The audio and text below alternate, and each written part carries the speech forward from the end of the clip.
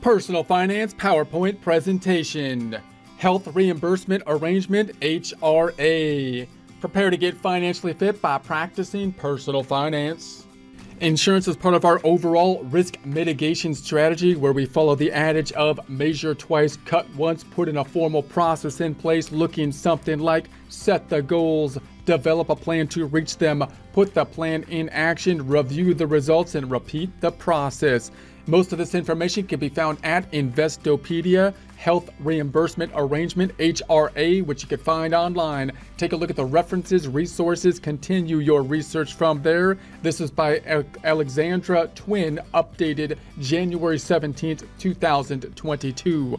In prior presentations, we've been talking about insurance in general, moving to the health insurance, and we're going to be putting this health reimbursement arrangement in the context of that discussion. So what is a health reimbursement arrangement, an HRA?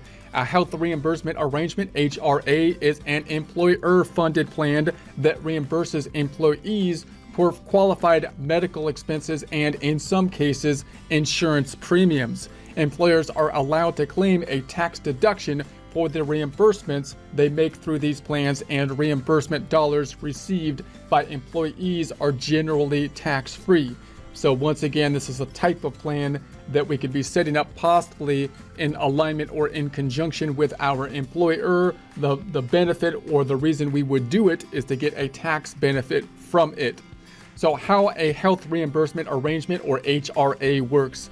A health reimbursement arrangement is a plan set up by an employer to cover medical expenses for its employees. The employer decides how much it will put into the plan, and the employee can request reimbursements for actual medical expenses incurred up to that amount. All employees in the same class must receive the same HRA contributions. So it's a type of benefit program that we can have set up in the employer-employee situation. The reason the benefit programs are good oftentimes is because the employer and the employee both would like to have the compensation that is being received go as far as it can. So clearly, if you're receiving cash, that's going to be W-2 cash that you are receiving for your wages, that's great, but it's going to be subject to the taxes, including the federal income taxes, Social Security, Medicare, and so on. If they can give you benefits that possibly aren't subject to the taxes, those benefits could be a form of compensation that might go further in some regards because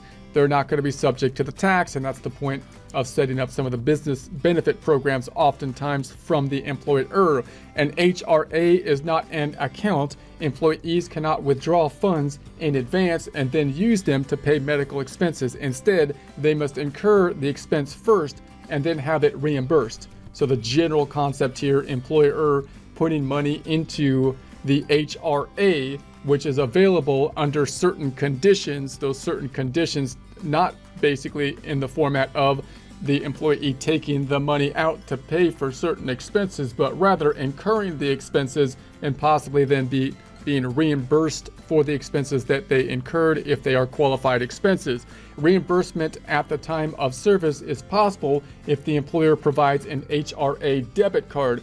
So if you have a debit card, that might make it a little bit easier. An employee who uses up all of the allocated funds in the HRA before year end will have to cover any subsequent health bills out of pocket or with the funds in a flexible spending account. That's the FSA that we talked about in prior presentation, also known as a flexible spending arrangement.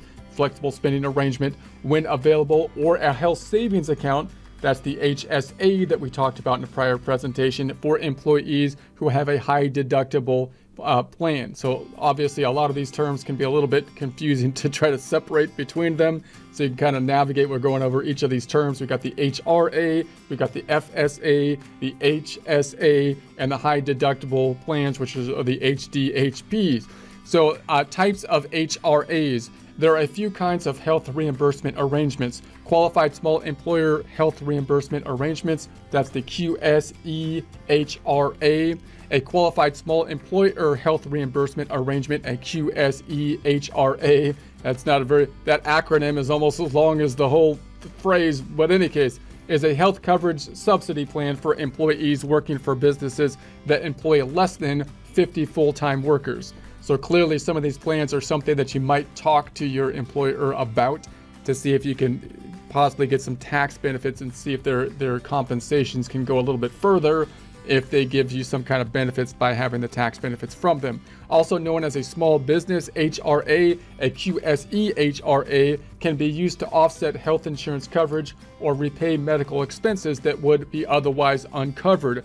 The yearly limits are set by the Internal Revenue Service, the IRS. For 2021, a company with a QSE HRA can reimburse individual employees for up to $5,300 per year and employees that have families for up to $10,700 per year, raising to $5,450 for individuals and $11,050 for families in 2022. The money that is reimbursed is tax-free for the employees and tax deductible for the employers, which again is great because obviously the employers, if they're paying the money, they want to be able to deduct it because it's an expense for them.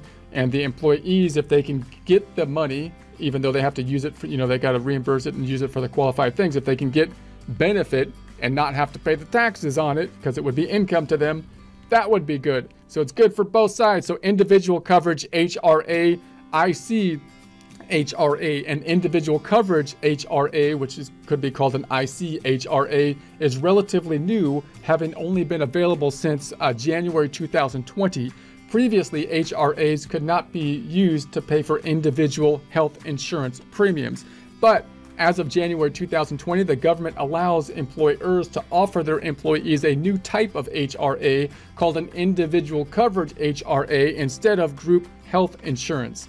So we've talked about group health insurance. Oftentimes when we think about health insurance, the first place we go to is our employer because sometimes they have the capacity to get, say, a group health insurance plan and or have tax benefits. So that's usually one of the more beneficial place to look because of that group coverage. But now we've got the individual coverage HRA instead of the group health insurance. So employees can use these HRAs to buy their own comprehensive individual health insurance with pre-tax dollars either on or off the Affordable Care Act's health insurance marketplace. Individual coverage HRAs can also reimburse employees or qualified health expenses such as co-payments and deductibles. Whether or not your ICHRA makes you eligible for a premium tax credit to help pay for health insurance coverage under the Affordable Care Act depends on whether your employer's ICHRA meets minimum standards for so-called, quote, affordability, end quote, and whether you choose to opt in or opt out of the coverage. So this all gets a little bit confusing because if you were going to be purchasing the coverage on the marketplace and your income was below a certain threshold, then generally you possibly could qualify for the tax credit possibly. And so then you got to make sure if you're taking that into the consideration, this could complicate matters a little bit to see if you can qualify for the tax credit that could basically possibly be available if your income is below a certain threshold and you buy the insurance through the marketplace. Okay, accepted benefit HRAs, this is the EBHRA. In addition, employers that continue to offer traditional group health insurance can offer accepted benefit HRAs. Those are the EBHRA to reimburse employees for up to $1,800 a year in qualified medical expenses. Employees can enroll in an, quote, expected benefit HRA, end quote, even if they decline group health insurance coverage, but they cannot use the funds to buy comprehensive health insurance. They can, however, use the funds to pay for short-term health insurance, dental, and vision insurance premiums and qualified medical expenses. Benefits of health reimbursement arrangements. HRAs can be used to pay for qualified medical expenses, which include prescription medication, insulin, an annual physical exam, crutches, birth control pills, meals made for will receiving treatment at a medical facility, care from psychologist or psychiatrist, substance abuse treatment, transportation costs incurred to get medicine care, and much more. Employers can also use HRAs to buy their own comprehensive individual health insurance with pre-tax dollars through the aforementioned individual coverage HRA, that's the IC HRA. Limitations on the health reimbursement arrangements. An HRA only covers qualified medical and dental expenses. According to the Internal Revenue Service, the IRS, medical expenses are costs incurred to alleviate or prevent a physical or mental ailment, not expenses to maintain general health such as vitamins. So again, people try to expand and say, okay, my medical benefits, I got my walking shoes, that's for my sneakers are medical benefits or something like that, right? So obviously they got to put some restrictions on what the medical benefits are. Expenses that do not qualify as a necessary medical expense include, for example, teeth whitening, because that's going to be, they say that's cosmetic, maternity clothes, so buying your wardrobe, right? It's not typically, even though obviously I could see why you could imagine that, but they got to draw the line somewhere. Funeral services, health, obviously that's really not really medical. That's kind of after the medical thing. Health club membership, so you can't buy your membership to the gym, but that's healthcare. Yeah, they don't buy it. Controlled substances, child care for a healthy baby, marriage counseling, medication from other countries. So you got to buy, actual qualified medication from the FDIC, which is a lot more expensive, I understand, but that's how it is. And non-prescription medications. So an employer may exclude certain medical expenses even though the expenses are qualified by the IRS. An employer's list of reimbursable medical expenses will be outlined in its HRA plan document for employees. Pros can be used to pay for medical and dental expenses such as prescription medications, an annual physical exam, and birth control pills. Can be used to pay for individual health insurance with pre-tax dollars. Reimburses employees after they've paid for certain medical expenses and insurance premiums. What are the cons? They can't be used for costs that aren't deemed necessary, such as teeth whitening, funeral services, non-prescription medication. I can't get my non-prescription drugs that's ridiculous. So it's set up by employer who decides how much money goes into the plan. Obviously, if it's going to be set up by the employer's got some control and some say in how this is going to work, and can't withdraw funds first, then pay expenses. They must pay first and then wait to get reimbursed. So that can be a cash flow kind of issue because obviously you got to pay for it before you get the reimbursement, which could be a cash flow kind of problem. But it's nice to be reimbursed. So health reimbursement arrangement versus other arrangements. So we got the pros and the cons, the comparing and contrasting here. An employee who has both an FSA and an HRA, so we talked about FSAs in the past, and has expense that is eligible to be reimbursed through both plans, can't choose which will cover the expense. Instead, the cost will be reimbursed by the plan that the employer has set up to pay first. So they got to kind of, if you got two of these together, the employer's got to kind of work out how this is going to work. So when this primary plan has been depleted, the second plan will be used to cover any subsequent eligible medical expenses that are reported for reimbursement. I know, it's confusing. It's getting really confusing at this point. Here's a closer look at two other options for funding out-of-pocket medical expenses. You got the FSA. An FSA, which we talked about in prior presentations, is funded using a portion of an employer's pre-tax salary. Same kind of reason. We're trying to get a tax benefit by doing this. That's why we're doing all this confusion. This is why in the world are we doing taxes? Taxes mess everything up. And in contrast to an HRA, each employee determines how much money should go into these arrangements annually, up to $2,750 in 2021, $2,850 in 2022. Unused funds in an HRA's may be carried over to the following year according to the description of the employer. Unused FSA funds generally cannot be used in the next plan year, although an employer may offer either a short grace period, 2.5 months, or allow up to $550 to be carried over. Rules about the usage of unused FSA funds were temporarily changed as a result of the COVID-19 pandemic. Now, what didn't change? They changed a bunch of stuff. With the passing of the Consolidated Appropriation Act 2021, which was signed into law by former President Donald Trump at the end of December 2020, employers can carry over money up to the full annual amount allowed, $2,750 from 2020 to 2021, and from 2021 to 2022, the healthcare FSAs. An HSA, which we talked about in more depth in a prior presentation, so doing some comparing, some contrasting here, in comparison to an HRA, this is an HSA, not an HRA. Don't get them confused. There's like one letter is total, that second letter is totally different between these two. So it's a totally different thing. A health savings account, an HSA, is a fully vested tax advantage account that is not subject to the forfeiture if funds remain in the account at the end of the year. An HSA is paired with a high deductible health plan. So we talked about this in a prior presentation. You got to have the high deductible health plan, which the HSA, and we talked about the pros and the cons and why you might have a high deductible health plan. So you can take a look at that in more detail. To pay for the medical and dental expenses. The account is funded by the employee or employer and, like an FSA, cannot be used to pay insurance premiums. Unlike HRAs and FSAs, employees get to keep their HSAs if they change employers, which is nice. And HRA funding and portability.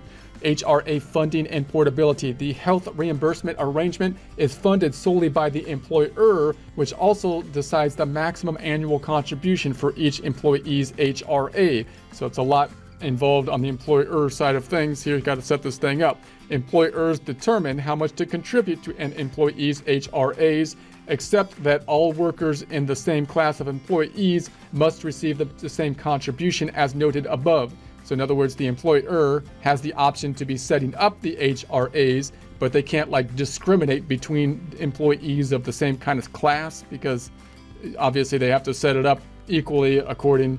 If they decide to set it up, they got to set it up in accordance with the rules or whatever they're going to set it up within, and those need to be consistent throughout the employees and the workers. So workers who are older or who have dependents may receive more. Any HRA money that is unspent by year end may be rolled over to the following year, which is nice, although an employer may set a maximum rollover limit that can be carried over from one year to the next. Furthermore, if an employee is terminated or leaves the company to work for another firm, the HRA does not go with them. So it's a pretty custom kind of thing here, so it's kind of hard to transfer the thing from one place to another. That makes it difficult. That makes it different from an HSA, health savings account, which is portable. So that's kind of the benefit of the HSAs. It's more easy to go from one place to another. HRA tax advantages. A benefit to employers. Reimbursements through the HRA are 100% tax deductible, which is great because the employer is kind of paying benefits here. And so you would think it would just be an expense to them, which means it's deductible. As an alternative to more expensive retiree health care, an employer may use an HRA to cover the health costs of retired employees. In addition, since the plans are fully funded by employers, they offer predictability, allowing employers to anticipate their approximate maximum expense for HRA health benefits for the year. That's nice. Employees may use the arrangement to pay for a wide range of medical expenses not covered by their health insurance plans. Depending on the HRA type, they may also use it for medical, dental, and vision insurance premiums, which is nice. Furthermore, reimbursements are tax-free up to the maximum amount for a coverage period. That's the point. We're getting tax benefits on this. That's why we're doing all this. Why are we doing all this crazy? This is just nuts. Taxes. It's the taxes. So some businesses may offer employees the added advantage of other employer-provided health benefits, such as an FSA in conjunction with an HRA. So what is an HRA in health insurance? A health reimbursement arrangement, HRA, is a plan an employer sets up to cover employee medical expenses. How does an HRA work? The employer determines the amount of money that will go into the plan, and the employee can ask to be reimbursed for qualified medical expenses up to the designated amount. As we have seen, employers can take a tax deduction for the reimbursements made through these plans, and the reimbursements given the employee are usually tax-free, which is the point. That's great. What is an HRA versus HSA? A health reimbursement arrangement. HRA is a benefit used to pay employees back in tax-free money for certain qualified medical expenses and health coverage premiums. A health savings account, HSA, is a tax advantage account used by individuals covered under high deductible health plans. We talked about that more in prior presentations, looking to save up to cover the cost of qualified medical expenses. Can I cash out my HRA? No. HRA money that hasn't been used by the end of the year can usually be rolled over to the next year, with an employer determining the maximum amount that can be carried from one year to another. What qualifies for an HRA reimbursement? Medical and dental expenses that are considered to be, quote, necessary, end quote, such as annual checkup, prescriptions, or a substance abuse treatment. So not like your new sneakers that you use to like walk, because walking's healthy. That, you know, that you got to draw the line somewhere in this. So what's the bottom line? A health reimbursement arrangement, HRA, is a tax advantage plan that employers use to reimburse employees for certain approved medical and dental expenses. The plan amount is determined by the employer up to a yearly limit, and the employee can be reimbursed up to that amount. The reimbursements paid to the employee are tax-free, and the employers can claim a tax deduction for the reimbursements that they make. A qualified small employer health reimbursement arrangement, otherwise known as a QSEHRA. So easy to remember that acronym, right? QSEHRA, it just rolls off the tongue, is an HRA for smaller companies that have less than 50 full-time workers. An individual coverage HRA, that's the good old, everyone knows that one too. It's the ICHRA, allows employees to buy their own individual health insurance with pre-tax dollars, and then the employees with an ICHRA can be reimbursed for health expenses such as co-payments and deductibles. It's all crystal clear. I hope everyone knows the difference between all these terms and whatnot, and take a look at the prior presentation so you can do your mixing and matching and try to line these things up so we get a grasp of them.